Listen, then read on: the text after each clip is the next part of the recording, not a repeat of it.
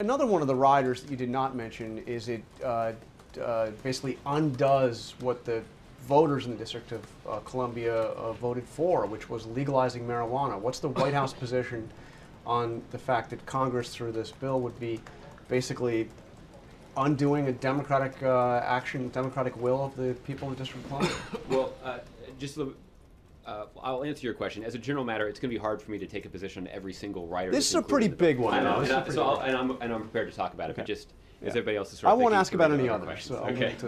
DC marijuana. Yeah, on this one, what I can tell you is that this administration has been a strong supporter of the District of Columbia getting statehood, and that's an indication that we do not believe that Congress should spend a lot of time interfering with the ability of the citizens of the District of Columbia to make decisions related to how they should govern their community.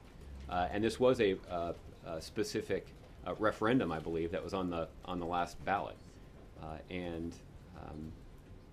We do believe that this kind of congressional interference does interfere with this home rule principle of which the president's strongly supportive. So effectively, the president's position on this is that because the people of the District of Columbia voted to legalize marijuana, Congress should not get in the way.